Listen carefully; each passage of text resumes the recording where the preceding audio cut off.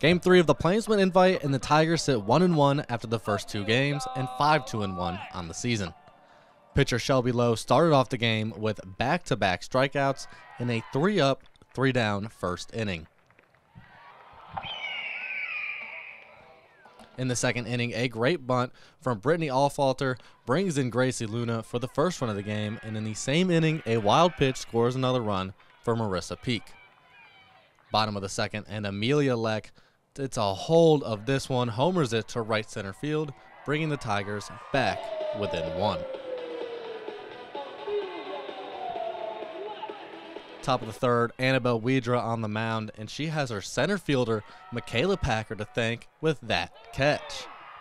After walking 2 batters with the bases loaded, Nelia Peralta steps up and crushes the pitch for a grand slam. Mariah Penta also homered, and the Tigers held a 3-9 lead after 3. A double to right center field from Sophie Shoup brings in 2 to score for Southeast Missouri State. But eventually, Auburn extended the lead back up to 7 in the 4th.